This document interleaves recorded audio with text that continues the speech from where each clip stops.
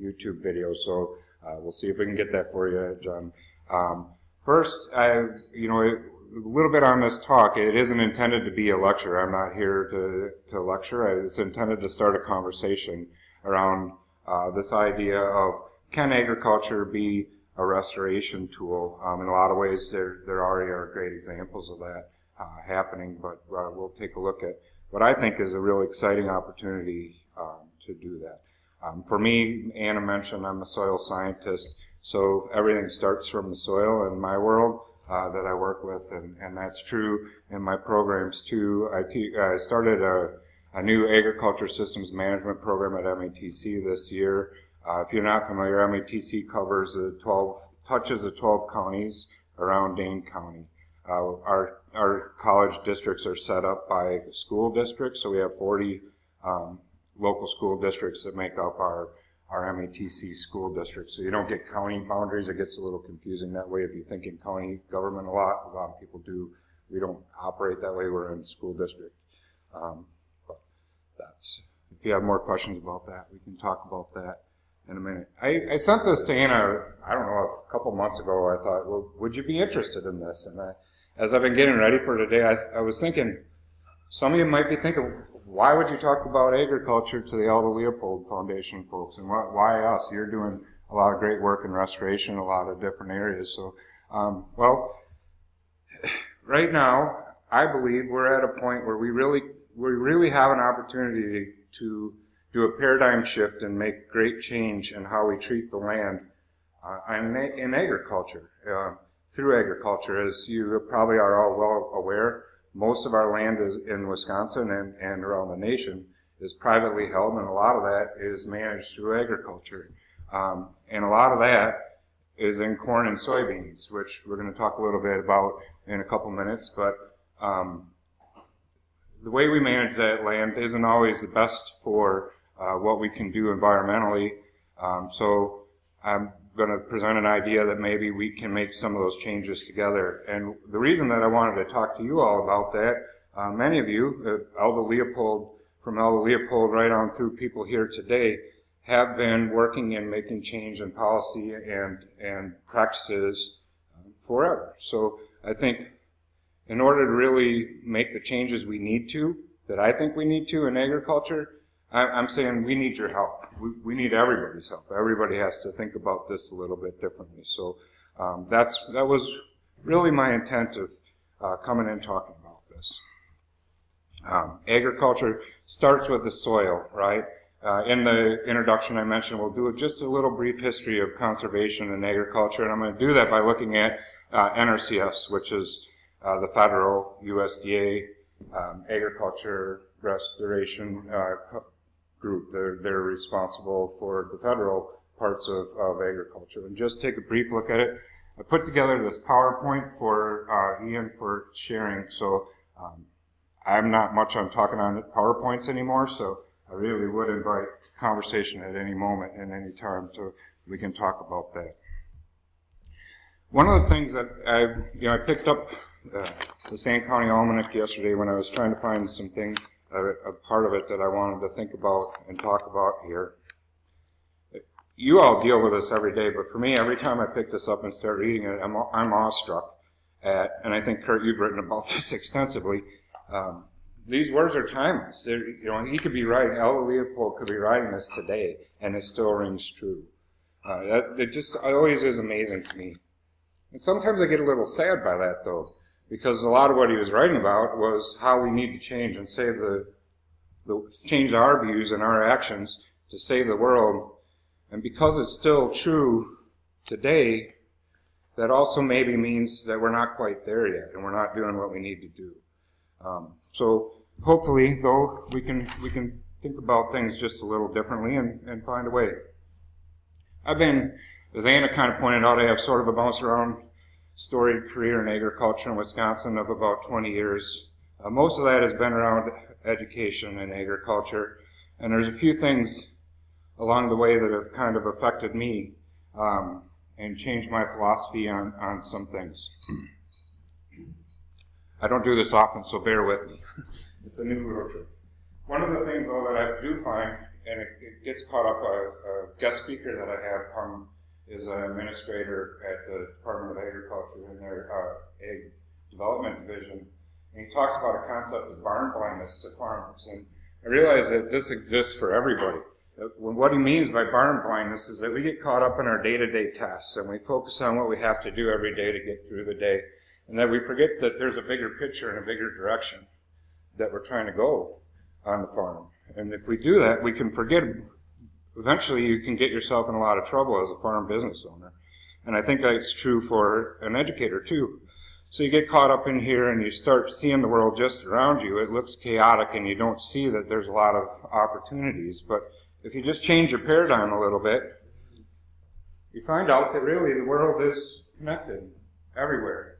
So I guess that's a lesson that I learned a while ago, and that's why another reason why I wanted to come and have a conversation with you all about this. You know, maybe not a topic that you get a lot, but it's something that you can take or not and go forward.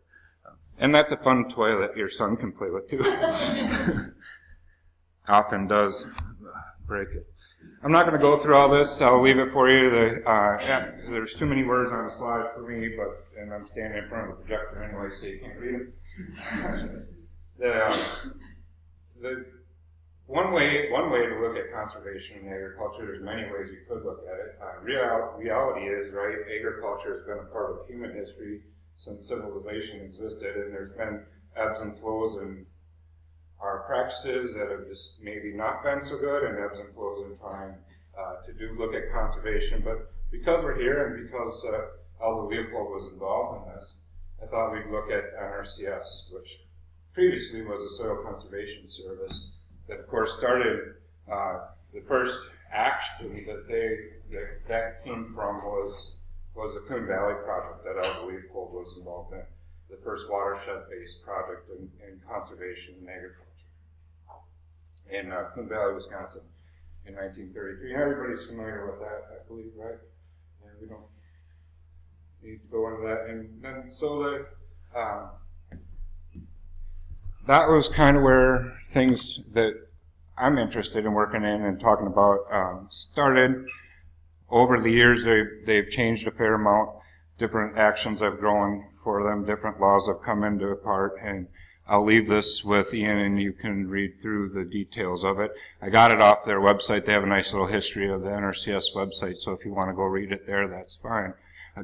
The part where I come in and want to start maybe focusing a little more was the farm crisis in 1980, which kind of is what made some major changes. The Food Security Act of 1985, aka the first Farm Bill, is really what changed NRCS, or the soil conservation at that time, into a lot of the things that they've been working on today, which has been a refocus on agriculture conservation practices, right? You start to see all these different programs that are about setting up and helping farmers do conservation on our land, and cost sharing being a big part of how that gets implemented. CRP was established, now is gone again. Hey, Randy, yeah. one of these people that doesn't know what all the acronyms mean. And you're not. CRP, good, thank Jen. CRP is a Conservation Reserve Program. Its intent was that on lands that were not really producible, highly erodible lands was the first target of that, that you would set aside and put back in a more, usually it was grassland, sometimes forest land kind of practices. So the program was that the government would essentially rent the land back from the farmers so that they could take that out of production. That wasn't redone in the last Farm Bill, and that's kind of where you start to see some of these issues of CRP lands coming out that we talk about, where you lose habitat for birds and ground nesting birds and things like that. Again, that's a little bit, we'll get into some of those in a second. And some of these others, SCS is the Soil Conservation Service, NRCS, Natural Resource Conservation Service. It was a change in title in 1994. Okay, so like I said, just want to do a brief history, not spend all day on that. Over the course of this time, there's been a lot of good work in conservation that's happened here. I guess one thing that I would suggest, though, is that maybe there's some problems with the goals of that. One is the economics, this whole idea of cost sharing. And then two, the goal of conservation itself, which is to reduce erosion and try to, rather than eliminate it. Which gets us to this big letter T. Does anybody know what T is in soil erosion terms? Good guess. This is called tolerable soil loss. Our goal of conservation is to create a farming system that is about tolerable soil loss. You might remember I'm a soil scientist by training and passion, really. In my ears, that is not even possible. Tolerable soil loss is just something I can't wrap my mind around. I won't. It boils down to this. Our goal is to stop erosion so that we are not losing any more than 2 to 5 tons per acre per year in our farming practices. 5 tons per acre? Per acre per year. Tons. Now, what does that mean? If you want to think about that in inches of soil loss, a T of 5, which is pretty typical on most of our medium textured soils that we have around a lot of Wisconsin, you're talking about the soil loss of about, I forgot that part.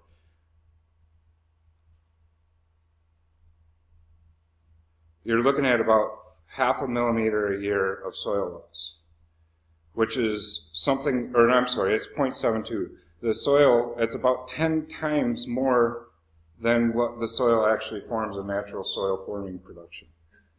So for since the 1985 Farm Bill, our goal of conservation has been to only lose to allow ourselves to give up 10 times more soil than we form every year for all these years. That would be one thing if we actually met that goal.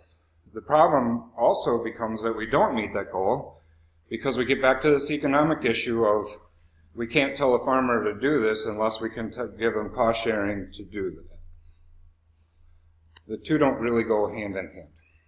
I'm not here to belittle the good work that conservation organizations do. I think they are trying and they're doing their best. But I do want to, it is a problem that we need to think about, and why I want you to be thinking about that because of your roles and people you talk to and influencers that you bring to the table.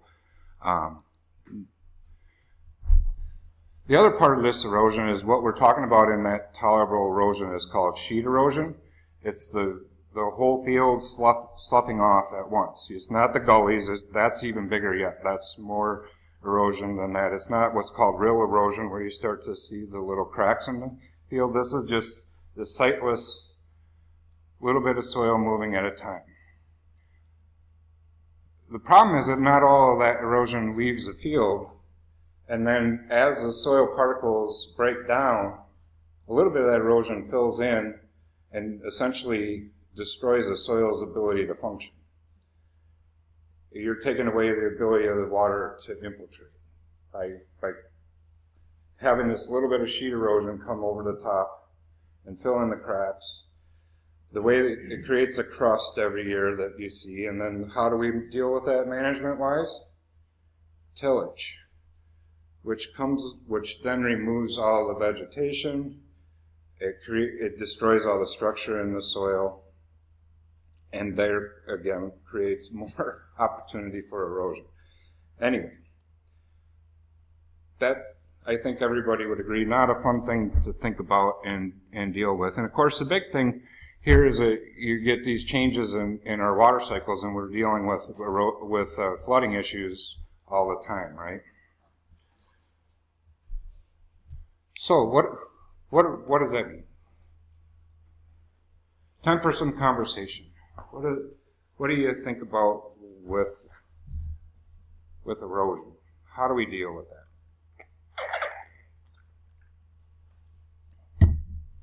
Well, there are no-till farming. Yeah. No-till is one of the conservation practices that actually helps us get to tea. That's, yeah. And it's a good thing. The idea is that you're trying to leave some protection primarily against rain striking the bare soil surface, right? That's what no-till is essentially about. It puts back a little bit of carbon in the system too. That's a good way to go. Any other thoughts? Wind, yeah, wind's a little different erosion. This is more dealing with the sheet erosion, but especially up by you in the Central Plains, the wind erosion is a big issue with the sands. That's true. And the way we break that up, try to break up the fields, the length of the wind. Yeah. Rotate crops, yeah. All those are definitely things that we can do to get at it. And those are the tools that the conservation groups have been using and getting at. I guess, well, move on to that. I guess one of the things that's really exciting for me, and maybe it's not exciting for everybody because, but as a society, I've always noticed that we really can address things when it's a crisis. When it's not really a crisis, maybe we can sweep it under the rug or we don't really do it. But I think we're at two places here where crises are starting to come together. All these rain events are creating flooding events and creating water events that are taking our soils and eventually, for us, depositing them in the Gulf of Mexico, and we know that that is creating this hypoxia zone, and so there is a crisis around that. The other end of this is an economic crisis that's happening on the farms. The corn prices have come way, way down, and the economics of farming is such that you really can't afford to plant corn anymore. Every year you're losing your equity that you built up in farming by growing corn. And we'll come back to that in just a second. But those two forces are natural forces of destroying the soil's ability to function, along with the economic crash in farming, is giving us an opportunity really to look at things in a different way.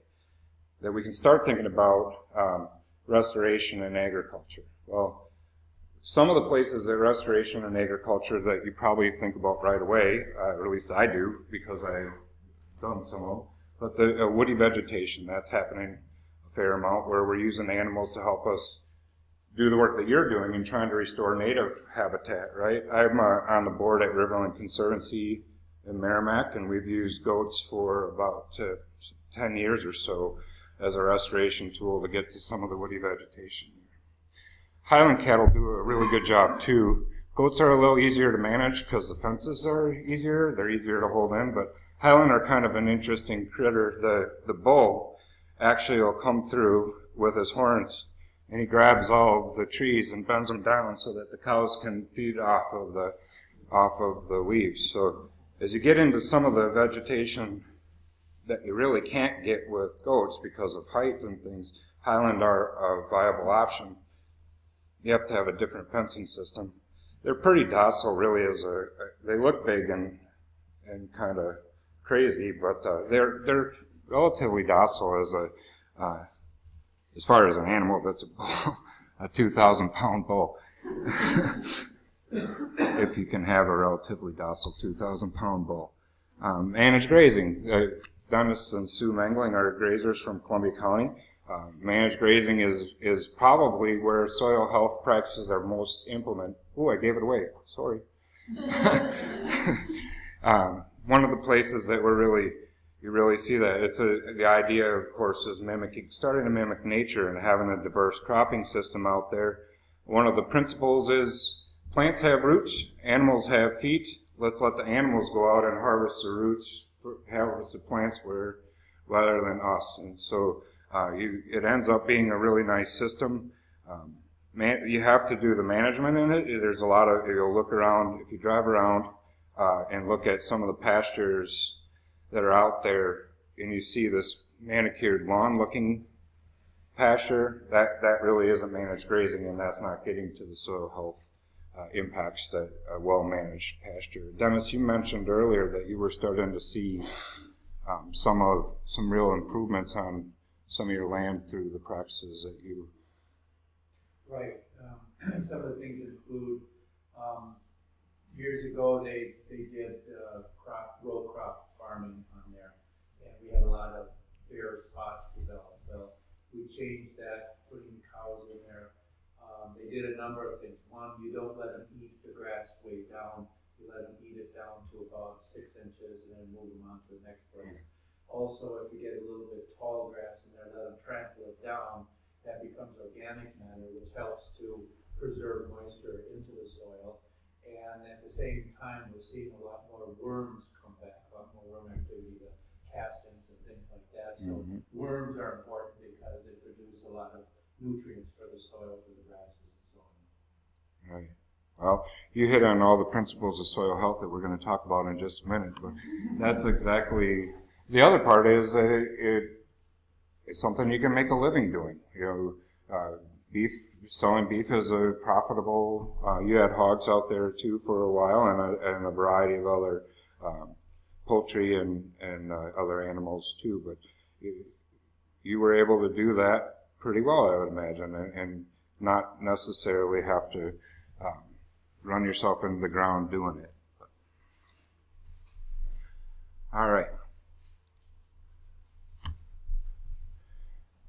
All right, so that's nice, and it's moving in the right direction, and those are great restoration practices. What happens though when we get to this principle of soil health, for me, that's really, really exciting, is that this is something that can be applied on every single kind of farming practice that there is. You can still grow corn and beans, although that's not my favorite practice in the world. That is something that you can still do by implementing some of these principles of soil health that I'm going to touch on. And it gets back to this idea of needing to change our way of thinking, though. The way that we think about farming right now is that that's not possible, and it's not doable because I'm only going to plant corn and beans because that's what I make money at. Here's where the economic opportunity comes in. The markets for corn have dropped down to now where corn is selling in somewhere around $3.50 a bushel. It costs about $4.25 to $4.50 to plant that using the traditional chemical, our traditional agriculture practices. That's not hard math to see they don't line up. You're not going to be able to keep doing that. We don't really, as a farmer, you don't have control over the markets, especially when you're going into commodity markets. Come back to managed grazing a second. That is something you can, when you start to raise animals and sell those animals, you can get into controlling the markets a little bit more. But with implementing soil health practices on a corn farm, the idea is diversifying your cropping system, reducing your tillage. You reduce the amount of fuel you need to do that work. You reduce the amount of chemical inputs to go into that because of the diversification of the cropping system using the cover crops is turned into a green manure, and it just brings down the input costs enough to where you actually can come back and make money at it. The 4 principles here are out there. You keep the soil covered, disturb it as little as possible, keep plants growing throughout the year, which doesn't work real well in Wisconsin winters, but we can get pretty close if you have cover crops growing most of the year. And then diversifying the crop systems. What this boils down to is you're really trying to make our farming systems more into mimicking a natural system and get closer to that. Justin Morris, who is our NRCS soil health specialist for Wisconsin and Minnesota, suggests also another principle would be to add back animals into that. And so as a corn farmer, maybe you think about change your paradigm of from producing a commodity back to this idea that farming really is about producing food first.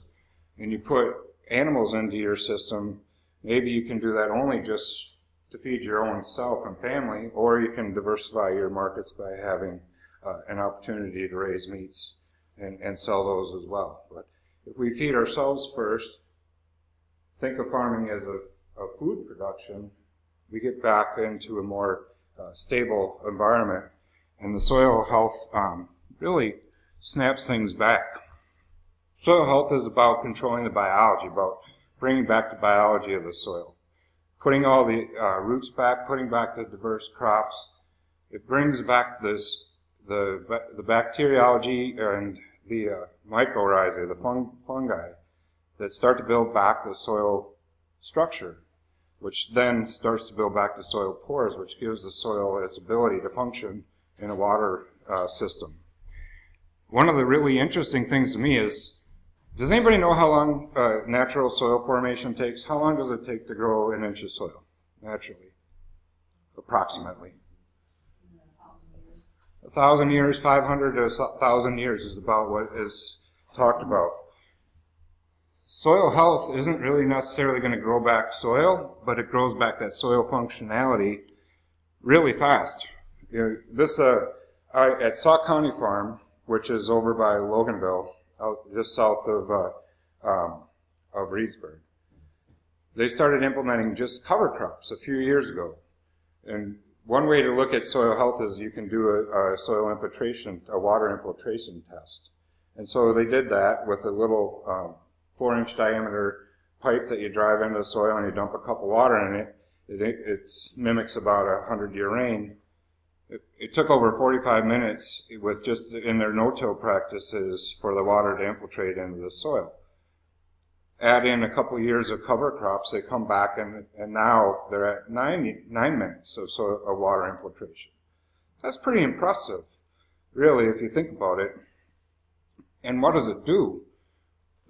Instead of that water in a rain event coming down, it's not going to sit there for 45 minutes if it's not captured, right? That's going straight into our streams.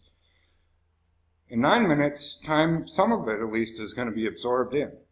Not all of it's going to run off, right?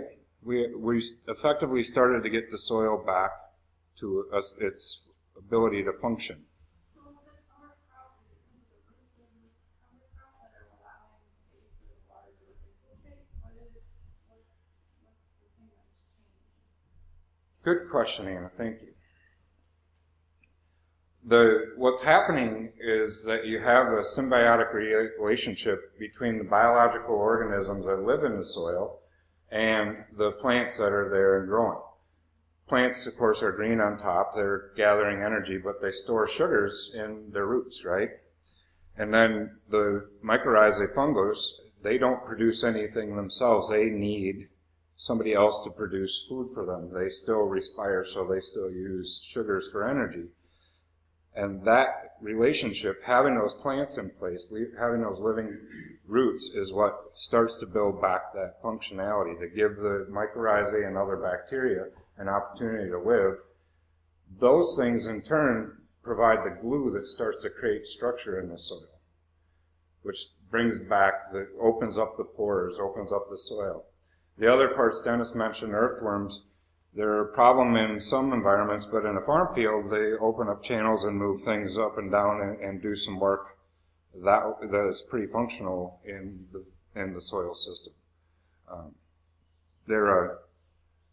All these things are happening because you have that ability of the plant, the more diverse root system, and having those available sugars that aren't there elsewhere.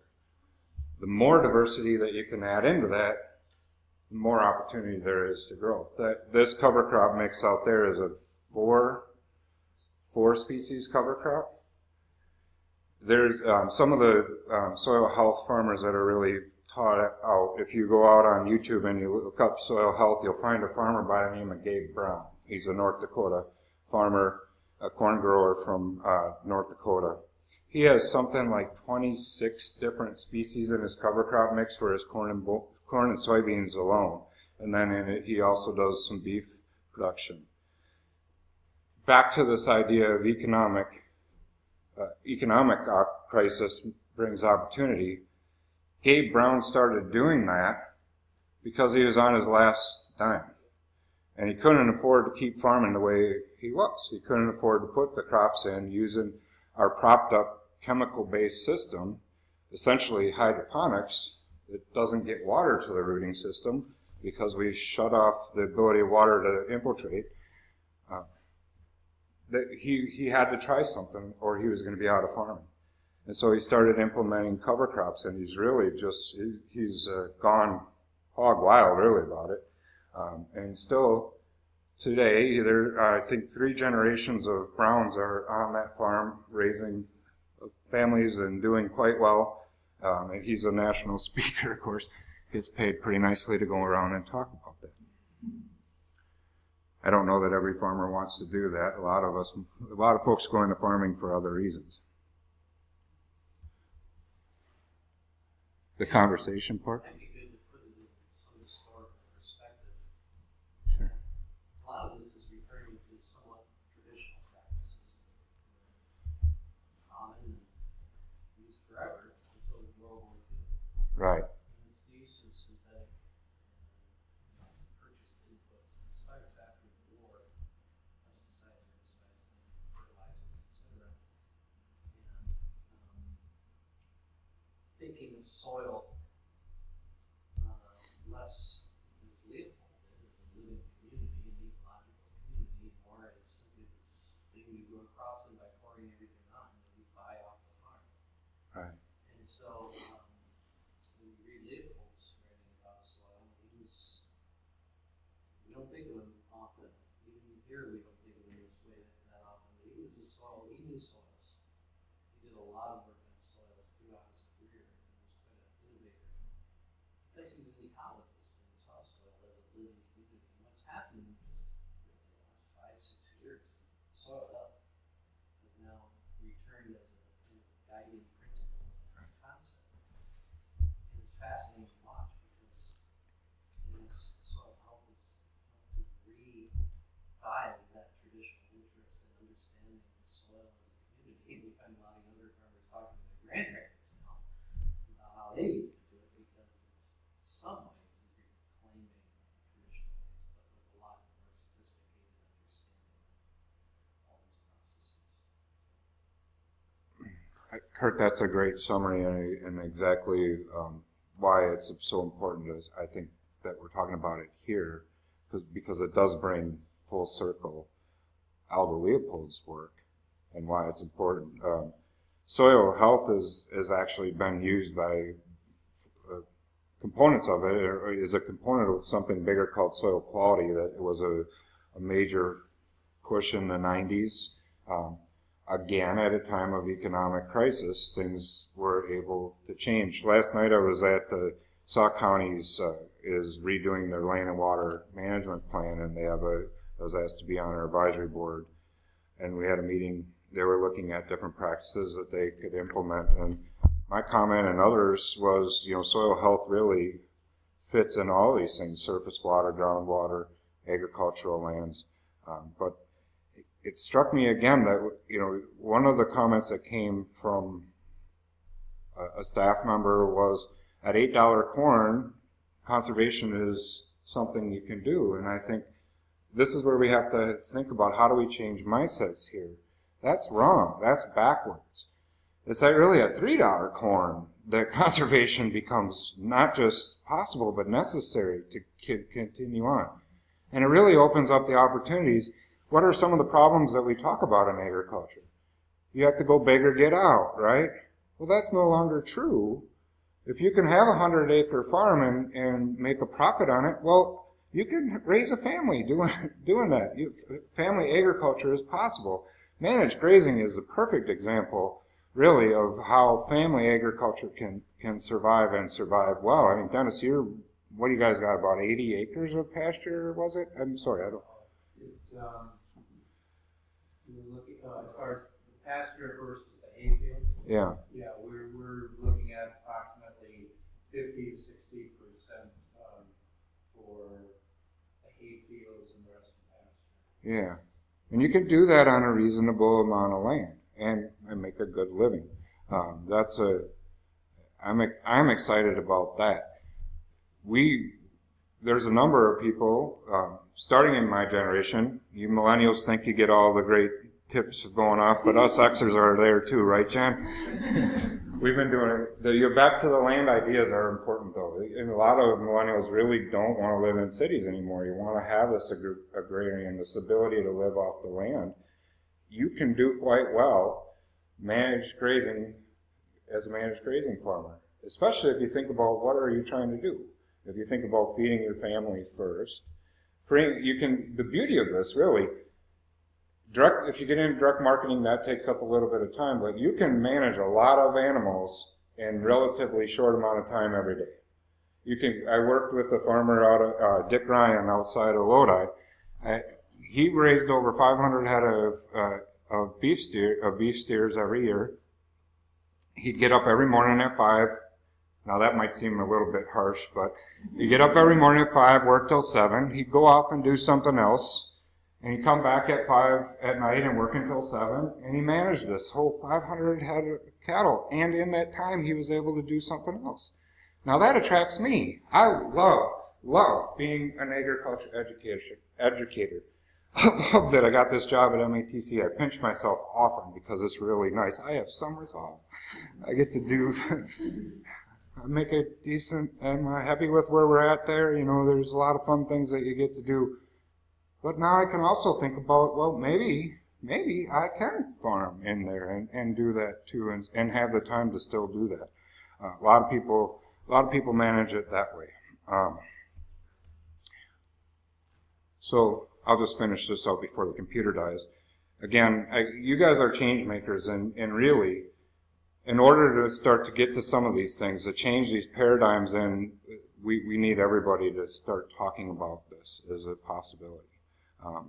I'm going to do it. I made it in my program last year. Jen helped me with this. Kurt helped me with this too. I have an outcome in every single one of my classes that I teach that connects the land ethic. You know, have farmers define their land ethic. Farmers love the land that they work on. They love it. And there's no doubt about it that in order to be a farmer, you are intimately connected and love your land. There's one of these paradigm shifts I had. In 2007, I think it was, I got to be my one-time keynote presentation at an international manure management conference. Yeah, I see. Yeah, I do. Yeah, that's right. You guys know I'm full of, I was co-presenting at it with another colleague from Extension, and he started out his conversation. We were looking at how problems in manure management, and my role was to look at some of the policy issues. I'd been working at the Department of Agriculture for a number of years, and I kind of had a little bit of expertise in that area. And he was looking at some practices that they were trying to implement in Outagamie County. And he started out his talk by saying, I've never known a farmer to get up today and decide I'm going to destroy the earth. And, you know, that's true.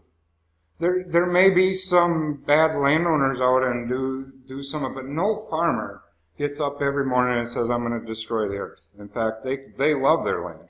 And they many of them want to pass it on to the next generation or several generations down. The problem is that my role, our educators and some of the people that we've been giving them the wrong tools all along. Early on, the soil quality was when I left. I started at DACAP in 2001, and I was presenting on my graduate research in about the year 2000. I was presenting on it, talking about and being apologetic because I was using in my economic model for the practices. I was talking about $2 corn that they would sell at, and they couldn't get $2 corn. Well, in the interim of that time, we had this gigantic boom in corn prices, right? You can connect it to whatever. A lot of people connect it to ethanol. Who knows? There's a lot of reasons that price went up, but it sure changed a lot of opportunities for people, and corn became king again.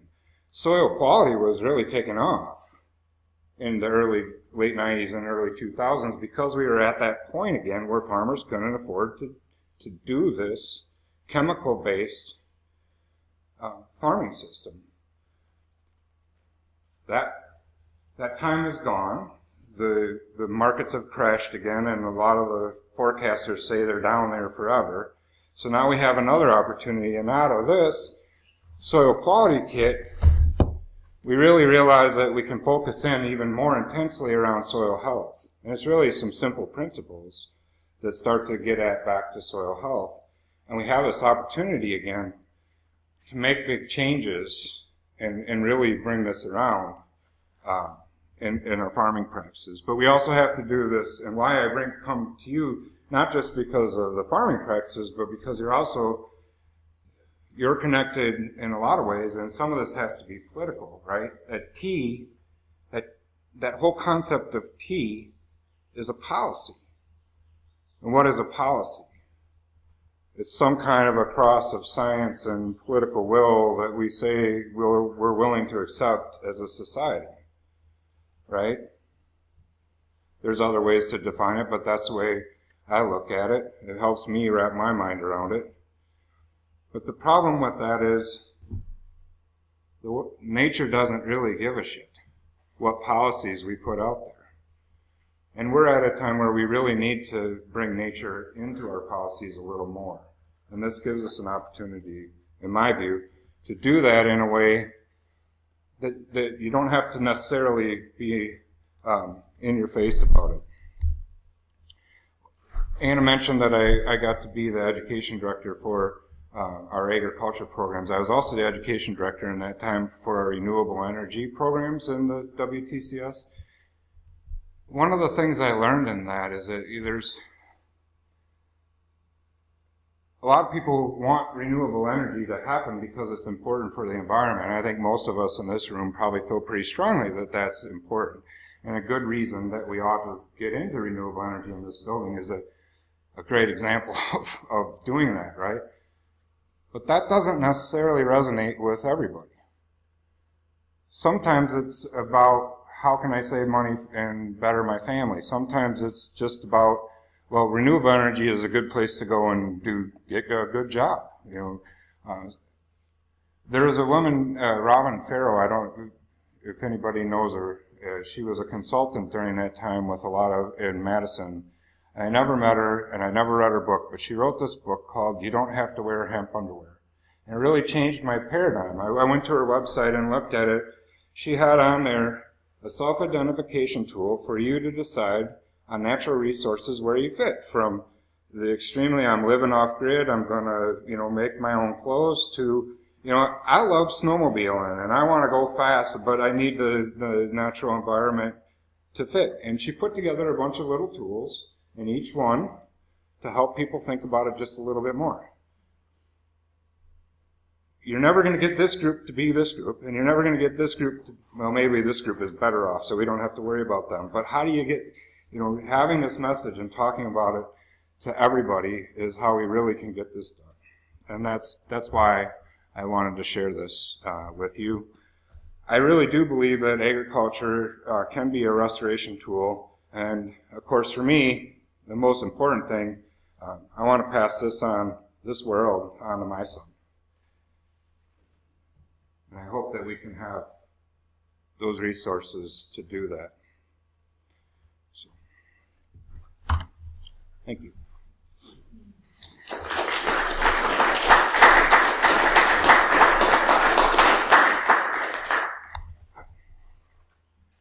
All right.